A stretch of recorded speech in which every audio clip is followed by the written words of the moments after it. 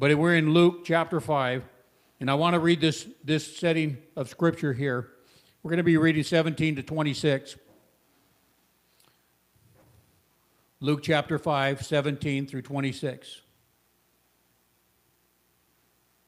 And it came to pass on a certain day, as he was teaching, that there were Pharisees and doctors of the law sitting by, which were come out of every town of Galilee and Judea and Jerusalem.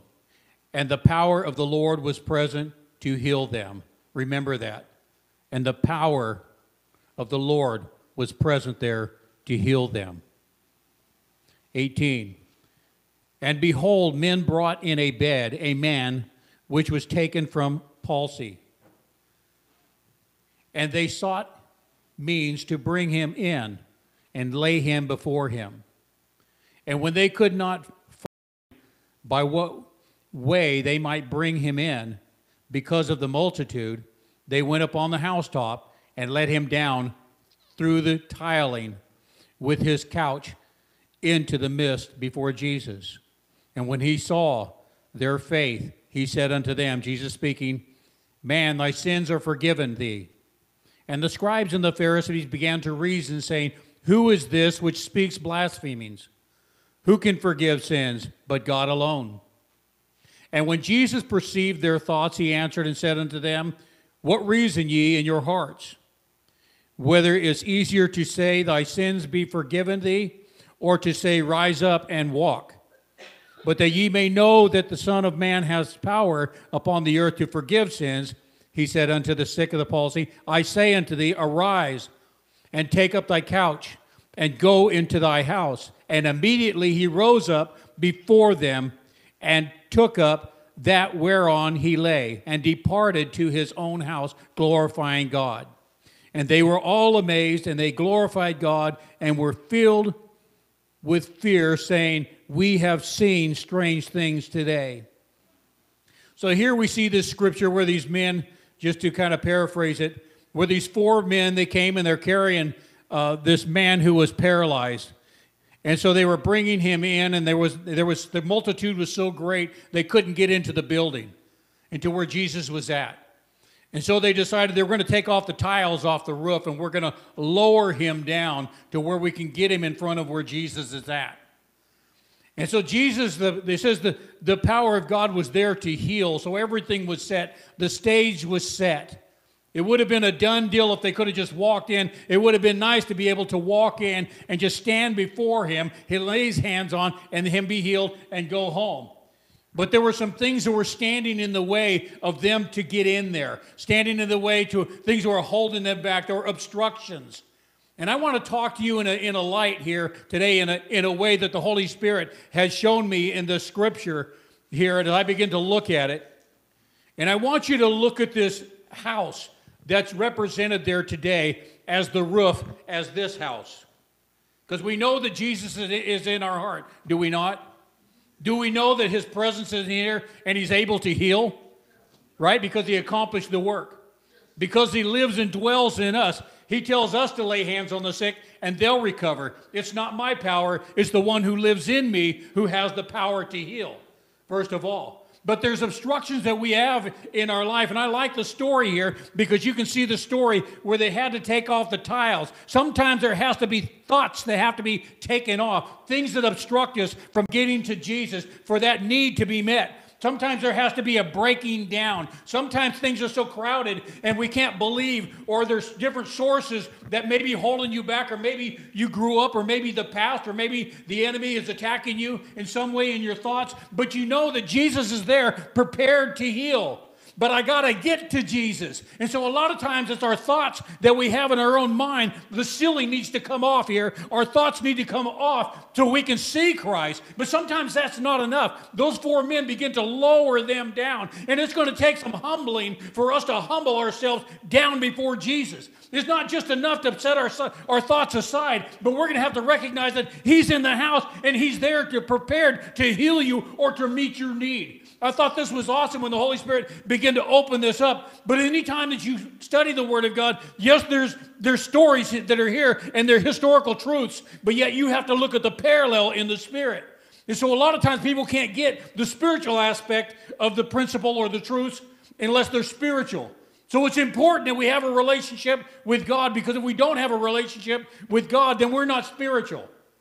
It's that simple, because when we accept Jesus, we're born again.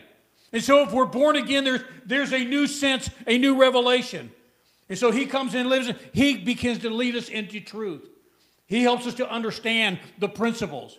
See, it's great to look in there and thou shalt not kill, thou shalt not steal, thou shalt not commit adultery. You know, when we know those things, those are things that you can live by here. But yet we see, where is the big principle here? The big principle here is the spiritual aspect of those things that keeps us right before God, keeps our heart right before God, where we can function. We're just not here to get knowledge. We're here to function for the kingdom of God. If I had a thought or title this morning, I've written it down. It says paralyzed, but not helpless. Paralyzed, but not helpless. Paralyzed. And we have become paralyzed, but we're not helpless. What I mean is, we've allowed things in our mind to keep us from believing that God can really do. Yes, it's one thing to believe the blue car went by, but it's another thing when you become an eyewitness of the blue car that went by, then it becomes more of a reality. So a lot of times we need to get into the Word and get into what God is saying, so we have a reality of what's going on. We need to get a little bit closer. We need to experience God in a greater way to understand the things that he wants to talk about. But I believe God is trying to move the church into a place of the miraculous today. That's what I want to talk to you about today, is moving you into a miraculous. We have been paralyzed for so long that our minds and our thoughts are so bound up, because we're used to thinking this. We're used to expecting things. We're used to allowing things in our life, things that become obstructions, things that get in our way, things that hinder us from really receiving it from God. We studied on Wednesday, and Wednesday Jesus was talking about, he said, the problem is unbelief. And the problem is, when things are in our way, unbelief is a big factor. Fear is a big factor. Doubt is a big factor. When we have these things in our way, we can't move into the miraculous. I need to be moving in the miraculous. I need to be laying hands on the sick and then recovering. I need to be speaking words that speaks life to other people, so they know that Jesus is the way, and Jesus can come in and bring peace and comfort into their life. I need that. So I can't have my own thoughts manipulated up here. I have to remove some of the tiles. And those men had to remove the tiles. They had to remove the tiles. They began to work. It wasn't an easy task, but it said they tore off the tiles to lower that man that was in a bed, that was stationary, that was in a bed, and they had ropes and they lowered him down. So it takes an effort. It's not just a mind over matter thing. It's not just a thing to where, oh yes, I'm just thinking these things, and yes, I'm struggling and everything, but it's going to take some effort on your part. It's going to take some effort. You have to pull down those thoughts. That's what the scripture says. Pull down every thought that it exalts itself against the knowledge of God. So how does that work? Because then I have to go to the Word of God. I have to put in what is truth in there, and to where I can embrace that truth. Because you're not going to replace the negative. You're not going to replace the fear. You're not going to replace the doubt just with another thought. You're going to have to replace it with the Word of God, because it's going to take the Word of God to defeat those thoughts. Because those thoughts will always try and return to you. You may overcome them, but the enemy will always come back and try and bring that same thought, whether it's fear. Maybe you've been burnt sometime, or you've lost some loved one, and you're thinking again, well, I'm thinking about, I'm faced with this situation, and there's a possibility I might lose this loved one, and I've already lost before. So, God, is there any hope? You need the hope of God. You need God to rely upon. You need the faith of God. And so you need to put the Word of God in your heart. He says, I'm the Lord that healeth thee. You need to know that he's the Lord that bore the stripes at Calvary, that took on your healing as well as your sins. And so your healing is for the healing of somebody else, but it's up to you to move the thoughts. Move away from, I lost my mother. I lost my father. I told Clayton this morning, I've lost probably about 3 people in the last week that I knew, not family, but people I've known for years and years and years. And now they're having funerals in my hometown, and it's like they're weeks apart. And so it's like to show up, and I'd have to go down 2 or 3 times. I'm going to try and go down the 19th for a lady who passed away. She was my youth director years ago. I figured she changed my diaper when I was a little baby. I could show up to her funeral. But no, she's always been there and always a good person to me in life and everything, and I want to make sure that I honor the family for her. And there were some others, another lady, they're gonna have a memorial service on Monday, this Monday. Great lady. And I appreciate the people, but it's just amazing how many people. But I'm just saying, what I'm saying is I can get caught up. I can get caught up. When God wants to do something miraculous, I can get caught up. Well, they died. And I believe if you can step into a place to where, you know what? Yes, that may have happened, but yet that's not the way everything has to go. I could press into God and I could see the change. And I don't mean to bring up about like David's daughter. David's daughter, which she had passed away, Missy. She had passed away, and she was, yeah, Missy was. Yeah. She's alive now, but I have to get to that part of the story. Yeah.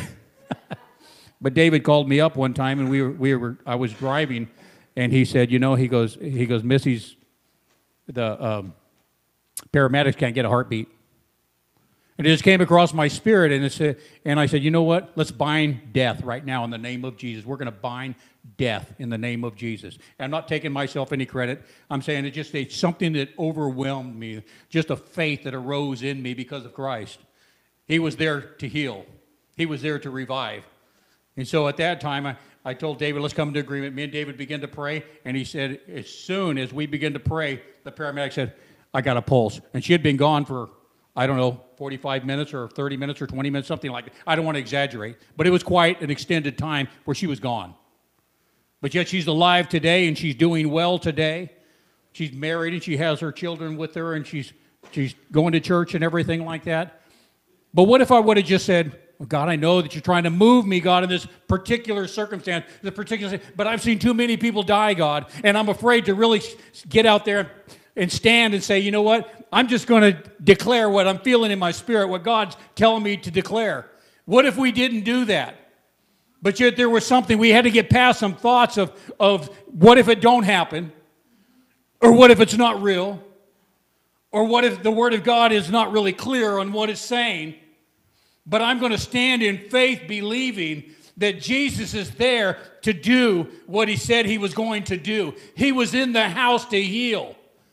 And so they knew He was in the house to heal, so it didn't matter what they had experienced before. It didn't matter about the multitude. It didn't matter about anything. They didn't even care if they had tickets to the concert that day. They were going to make a way and lower themselves into that place. They lowered that man down there before the Lord, and the Lord said, arise and take up your bed. And he arose and took his bed and he walked, because somebody dared to take some tiles off. And it's time that we wake up and take some of our thought patterns off, take some of these things out of the way. I don't care how many times that it's turned out one way. Jesus is still able to do abundantly beyond what we ask or what we think, the things that we commit to Him, it says.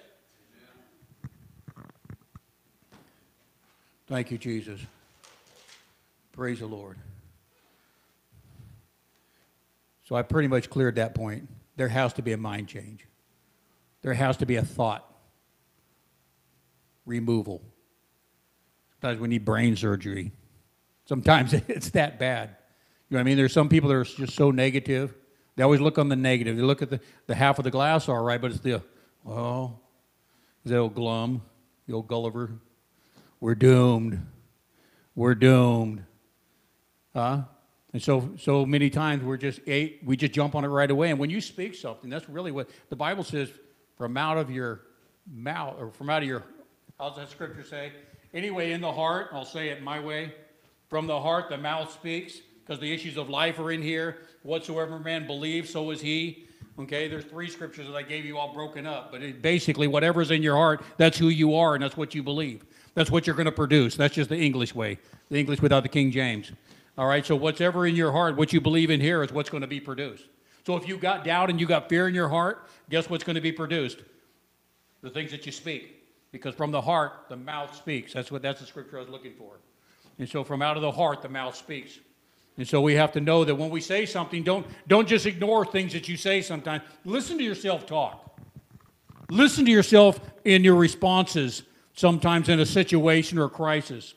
Sometimes you may be impatient. Sometimes you may be angry. Sometimes you may be fearful or frustrated. If you listen to the words that you say, you can rest assured there's something in your heart. Doesn't mean that you're all sinning, dying, and going to hell. It means you need some work. You need some heart work too. But anyway, I just threw that out there because it's important what we speak, that we speak. Because Jesus told him, arise. He spoke it, arise. Okay, the next thing I want to talk to you about is humbling. Humbling. That's one of the things we have to understand. It has to be a humbling. There has to be some humility.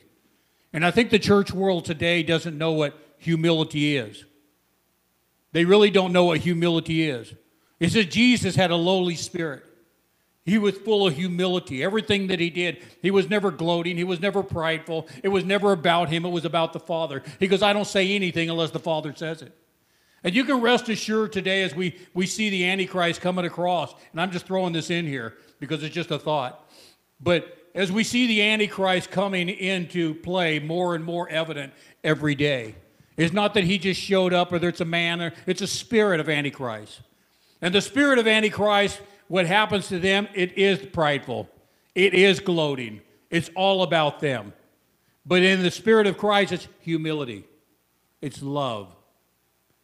And I believe that's the principle that we can live by today, is this pattern here.